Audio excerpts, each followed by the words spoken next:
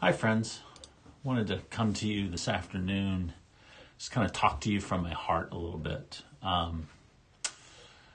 This, as you can imagine, this pandemic, this coronavirus thing has been really taxing on our church and myself, and just trying to figure out what we're doing, where we're going, what it looks like, and I've been praying quite a bit about what we should do as a church and what that should look like in this season. And I was reminded of a scripture that has spoken to me in the past, and I just wanted to share that with you and kind of let you know where I am.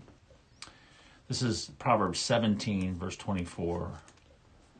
It says, "The discerning sets his face towards wisdom, but the eyes of a fool are on the ends of the earth."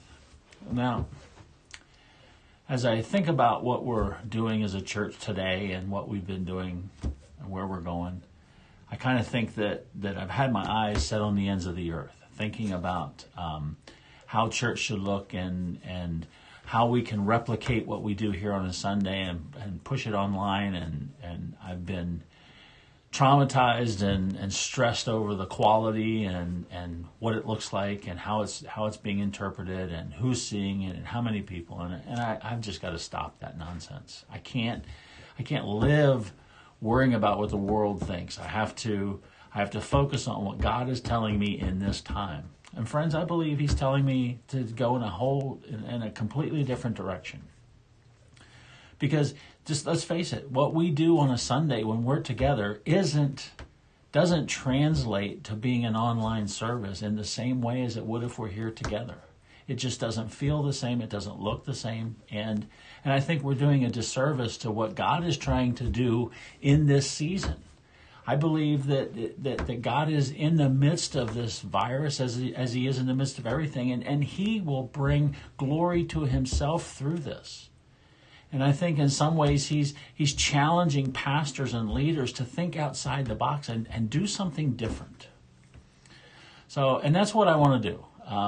I don't know exactly what it looks like. I'm deep in prayer, and I've been consulting with people that I trust and have spoken to them, and I've had them look at what we're doing, and I've had calls and talks and all of those things, and it's still a process. And what I put out next week will be just the beginning of the process, and it will be refined over many steps. But what I do know is I think that at the other end of whatever this pandemic brings to us, church will be and must be different if we're going to engage the world in the manner in which Jesus asked us to do, and that is to reach the lost.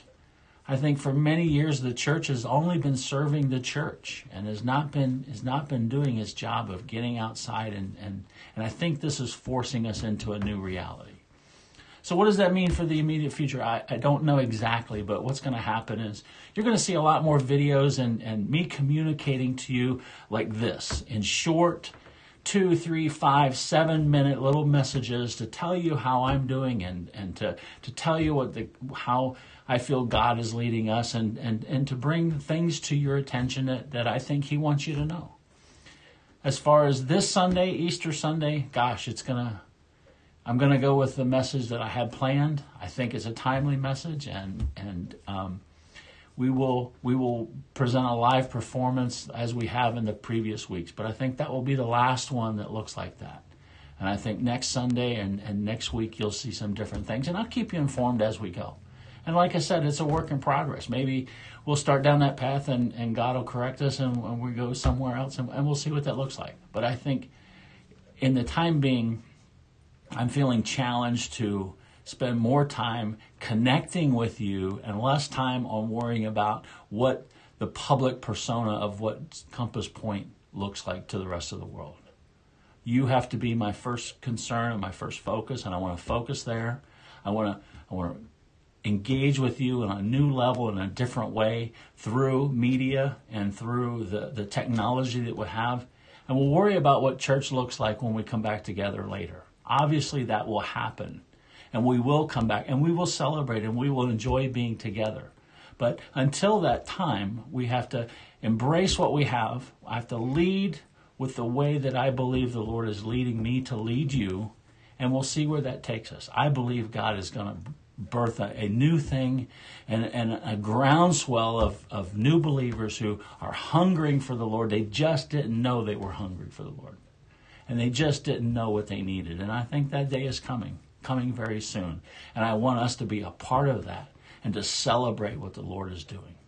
And it won't come from trying to replicate something that may be a dying model. I don't know. Only the future knows that, and we'll leave that to the future. But until then, God bless you. I'm praying for you. I miss you dearly, deeply. And I will see you tomorrow morning, God willing. Thank you. Have a blessed day. Good night.